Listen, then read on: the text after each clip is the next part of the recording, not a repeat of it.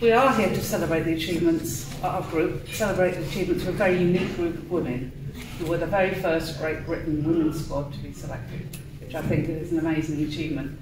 And for some it came, in fact for all of us it came as a surprise. But now we know, I think it's a fantastic achievement in 1965. When we started this work, the common belief, certainly on the women's GB side, that the first Great Britain squad, women's squad, was in 1978. This is running into the Moscow Olympics. That's when the first time GB women had a team.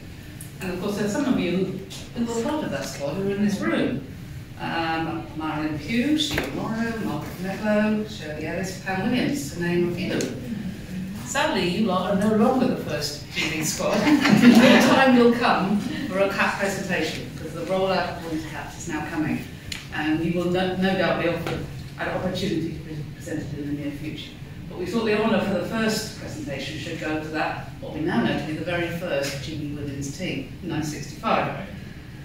The first discovery that this team even existed was when we found a blazer in the Dublin Library, Dublin City Library Archives, and it's donated by Joan Vaughan, who was the Irish pair. Sadly, Joan was fallen ill this week and couldn't come over, and I'm sure we all send our best wishes to her, and we'll find a way of getting a cap to her. This was followed up by a second blazer that was donated by Valerie, who's sitting over here, from Scotland, and she donated some photographs as well. And at this point, we now knew not only was there a GB team, but we knew who was in it. So basically, the sleuths were out now to find this team. And with the help from many of the players and our colleagues in America, we put together the full scope of that team. And the verification came with a letter.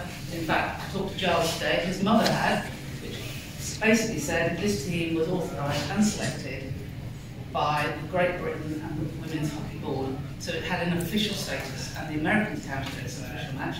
So hey presto, we now have GB caps for a set of people who at the time didn't realise that they were receiving their caps. So I think that's fantastic.